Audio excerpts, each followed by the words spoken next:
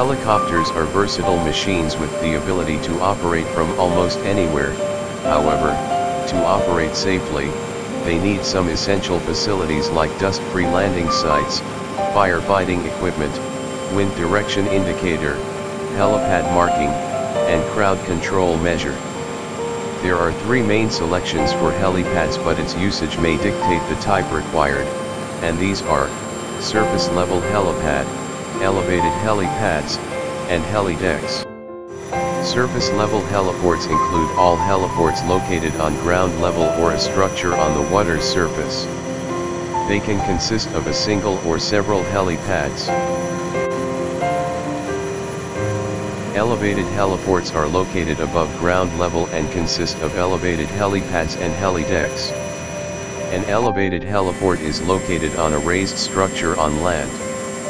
These are usually located on the top of commercial buildings, residential buildings, and hospitals. A helideck is a heliport located on a fixed or floating offshore structure such as a ship or oil platform and is predominantly used by the oil and gas and shipping industries. Helidecks can also be used in above-ground level applications when an existing structure is required to be retrofitted with helicopter landing facilities. The identification marking identifies the location as a heliport, marks the touchdown and liftoff area and provides visual cues to the pilot. The marking consists of a white H located in the center of the TLOF and oriented on the axis of the preferred approach departure path. The TLOF marking defines the perimeter of a TLOF with a continuous white line. The touchdown positioning circle marking provides guidance to allow pilot to touch down in a specific position on paved surfaces. A TPDC marking is a yellow circle, and located in the center of a TLOF.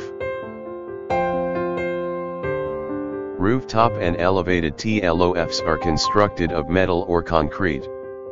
It requires the provision of fall protection, however, the use of permanent railings or fences are not allowed since they would be safety hazards during helicopter operations. Installation of a safety net is an option, but it needs to make sure the net does not project or protrude above the level of the TLOF.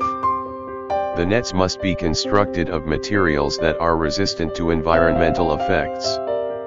TLOF surfaces use a finish that provides a skid-resistant surface for helicopters and non-slippery footing for people.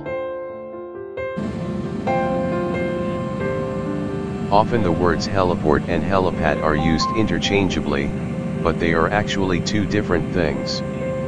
A heliport is a fixed base operation that provides a range of services, including customs, maintenance, fuel bunkering, and fire suppression. A helipad, on the other hand, is simply a designated area where a helicopter can land safely. Helipads are typically found at hotels, private residences, or hospitals, while heliports are usually found at airports. The final approach and takeoff area is the overall landing area, and it encompasses the TLOF area.